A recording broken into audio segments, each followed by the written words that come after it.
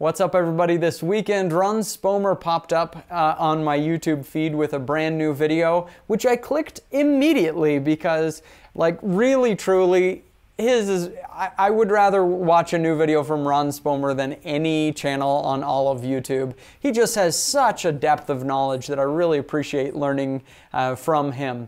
However, I did disagree with his most recent video about the Flattest-Shooting rifle cartridges because of a project that I've been working on, and I want to share with you some of that data because the cartridges that he highlighted in that video actually aren't even in the top 10 of the Flattest-Shooting rifle cartridges.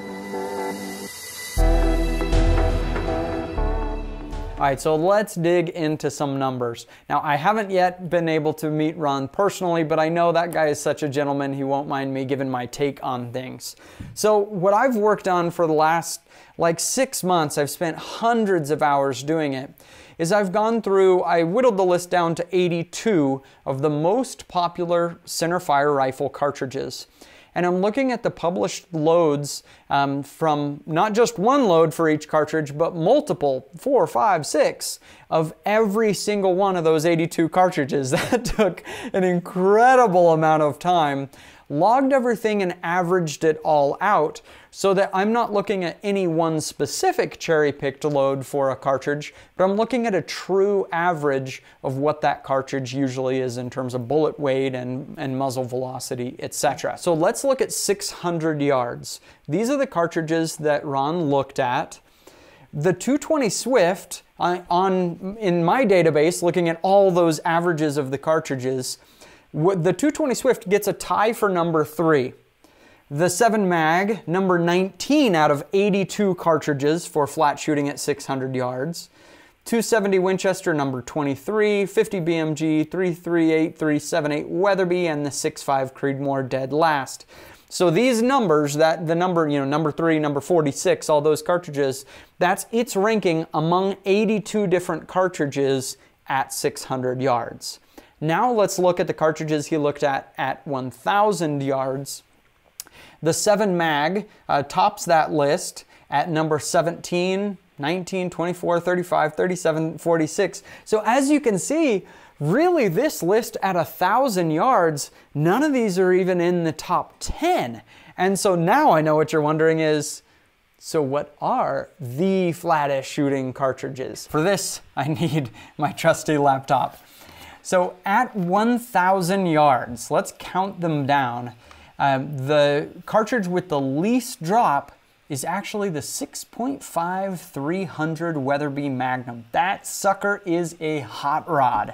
Now, what fascinated me as I look down the list of the top 10 at 1,000 yards is how many different calibers we see. I would have expected that at this distance we're going to really start to coalesce into certain calibers that do better at that extended range at 1,000 yards. But really we see quite a variety still. Number 2, 26 Nosler. Number 3 is the 28 Nosler. That's one that actually when I was watching that video I thought, wait a minute, where's the 28 Nosler? The 28 Nosler has such incredible ballistics. Then the 22 Creedmoor. This one really surprised me to see a 22 caliber cartridge sending a bullet out very, very flat at 1,000 yards. I had to double check my numbers twice on that to make sure I didn't fat finger something. But that 22 Creedmoor is just shooting so fast that it is really still hanging on at 1,000 yards. I'm sure it would drop off at 1,500. Then the 6.5 Weatherby RPM, which is really the 6.5 PRC plus, right? Weatherby has to have its stamp of its own cartridge, and it's really hanging in there. And the 6.5 PRC. I was really surprised to see that. I mean, I know the 6.5 PRC is essentially a Magnum 6.5 Creedmoor. But I was surprised that that 200 feet per second of difference between the 6.5 Creedmoor and the 6.5 PRC really propped it up that much to shoot significantly more flat at 1,000 yards. Now we'll take a look at 600 yards, and you'll see it is a slightly different list. In general, the lighter cartridges are still going to be hanging on a little bit better at 600 yards, and the slightly heavier bullets are going to do better at 1,000 yards. And the reason for that is really the same thing that you've learned when you were throwing rocks into the river as a kid, right? If you get a tiny little pebble and you throw it as hard as you can, well, when that pebble leaves your hand, it's actually going faster than if you were to grab a big, nice baseball-sized rock and throw it, right? Because you're using your same arm strength. Your arm isn't going to move as fast when it has to hold a heavy rock as that pebble, right? And so when the pebble leaves your hand, it's going faster than that baseball-sized rock. But you can obviously throw that baseball-sized rock way further than that tiny little pebble, right? It's the exact same thing with bullets. The speed and light is going to be an advantage at short range, but at an extended range, some weight is going to help. I want to point you over to a resource that I put up at backfire.tv. I put the whole database of 82 cartridges looking at these different distances so you can see what the flattest shooting cartridges are of all time. Best way to find it is just Google flattest shooting rifle cartridges and click on the article from Backfire. It should be near the top. But I do have to put a big however on this entire conversation. And that's because you can't actually have a list of the flattest shooting rifle cartridges.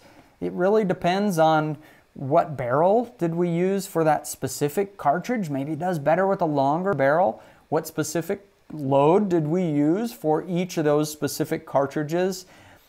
What ballistic model are we going to use to determine the drop out to 1,000, unless we're going to go actually shoot every single cartridge and every single load with them, right? It's really, there is a lot of manipulation in there. And that's really why I created the Backfire rifle cartridge database, is because I saw the need for really coming up with a good average of what each cartridge could do.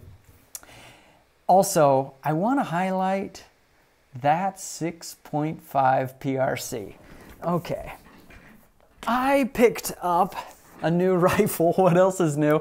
Actually, 3 different people recognized me in the gun store that day that I picked up this. This is a Tikka Wilderness in 6.5 PRC.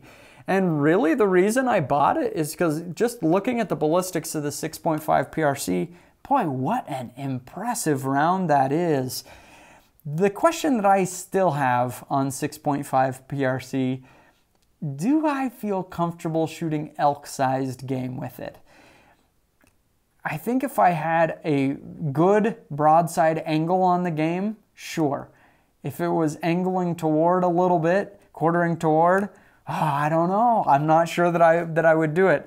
But I do really love the cartridge. Hunting blacktail deer on Kodiak Island this fall. I feel like this is going to be a great rifle. So we are going to do a review of this Tikka Wilderness 6.5 PRC coming up. Plus, I am buying so many scopes. You guys cost me so much money. I'm buying all the popular $500 and under scopes to do a great Backfire battle of the best scope under 500 bucks. So that's content to look forward to. Be sure to check out Ron Spomer's channel. I really do just love his channel. It just seems like a really good guy. And so be sure to check that out as well and his take on this same subject.